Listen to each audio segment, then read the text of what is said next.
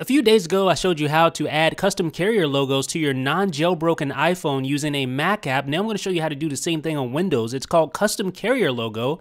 I'm going to run it right now as an administrator here. So you can just download this from the description. All right, yes. And I'm running Windows 8 here. Okay, you'll see this screen here. Just click Let's Get Started.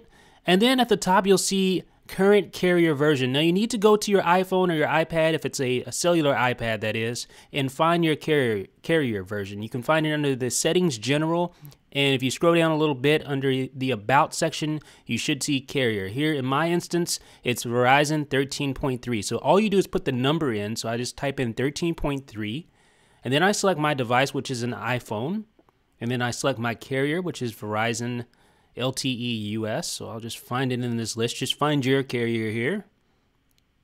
Let's see, there we go, Verizon LTE. Now you want to select your logo. Now with this version, this Windows version, custom carrier logo, you can actually put in a text logo, which is actually pretty cool. I won't do that now, but if you want to do that, you can do so. What we're going to do here is we're going to actually add a Zeppelin logo, and you can download this from the link in the description as well, or on iDownload blog. This is actually found within the Mac version carrier editor. They bundle some Zeppelin logos in there. Unfortunately, there are no Zeppelin logos bundled with custom carrier logo, but you can find the download for the Zeppelin logos in the description or on IDB. So here's the list of Zeppelin logos. Of course, you can make your own logo if you want to do that, but I'm just going to show you here. I'm going to use the Android logo. So the first thing you want to put in is black, the black logo.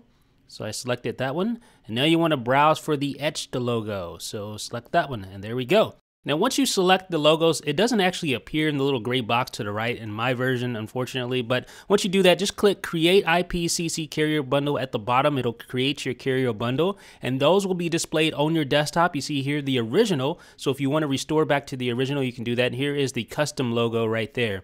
All right, so once you have that set up, you want to go ahead and open up iTunes.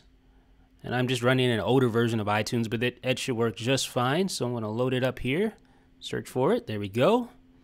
There's iTunes loading up. And make sure your device is connected to your computer. Then you want to hold the Shift key on your keyboard, click on Restore, and then pull this little menu down here and select the carrier configuration file, and then select your custom file, not the original file. If you want to restore back to the original version, you can select original, but select the custom file here, click on Open. It'll update the carrier settings, and then you'll notice right there, bam, you see the little Android icon, and the carrier logo, the custom carrier logo is there, courtesy of Custom Carrier Logo. Again, if you want to restore back to the original carrier logo, just select the original when you restore and then reboot your iPhone, and that should take you back to normal.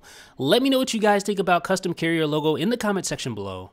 This is Jeff with iDownload Blog.